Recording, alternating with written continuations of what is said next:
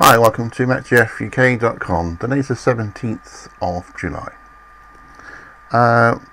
Starting as always with the Met Office charts for the UK. Also, you can see high pressure over the British Isles, some low pressure skirting the top of Scotland, just about touching Scotland, the Northern Isles, giving them some rain or drizzle at first. But basically it's a dry sort of picture at the moment, and quite warm, if not hot in places. Temperatures could reach 31 today in places, especially in central and southern England, and more like 21, 23 in the north of Scotland, and again 24, 25 in Ireland.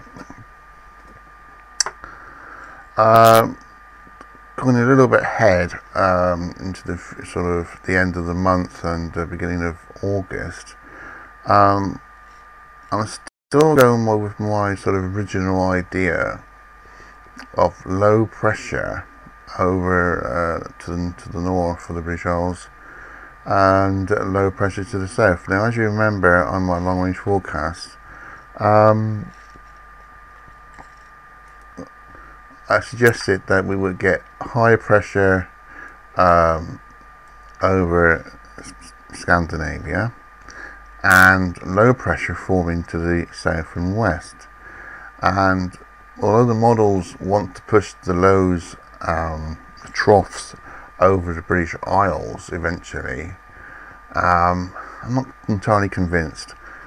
My thoughts at the moment would be for a high pressure to be sat more or less where it is now.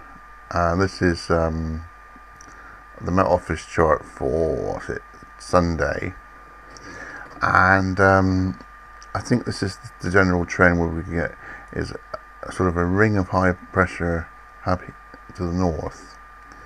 Okay, quite an area, a tense area up here, and I think low pressure then will develop something like this, and we'll be caught into a sort of a easterly or south northeasterly rather airflow, and quite strong with the two pressure gradient differences.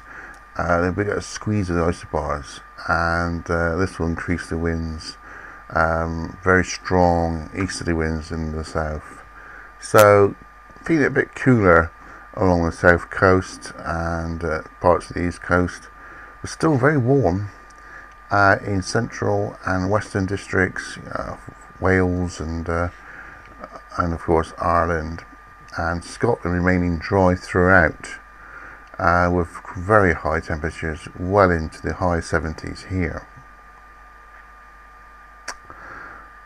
What do GFS think about this? Well, they're more or less going with the same idea as me at the moment, with low pressure forming to the southwest. Where they differ is that they want to push the low over the British Isles.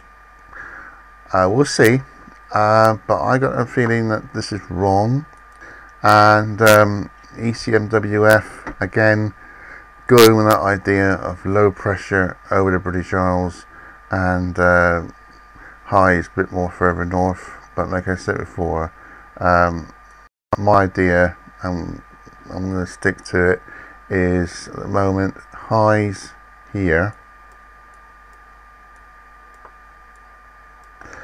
and basically low pressure, something like that, over France and Spain, dragging in very warm air but a lot of thunderstorms.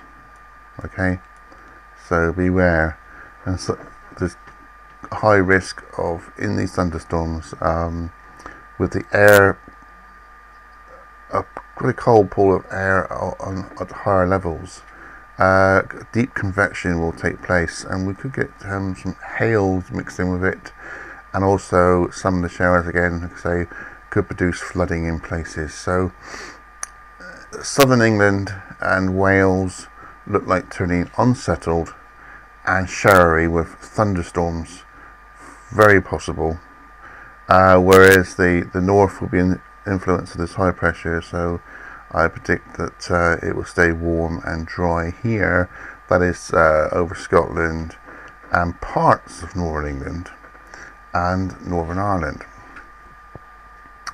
So we'll see where that sort of pans out in the future.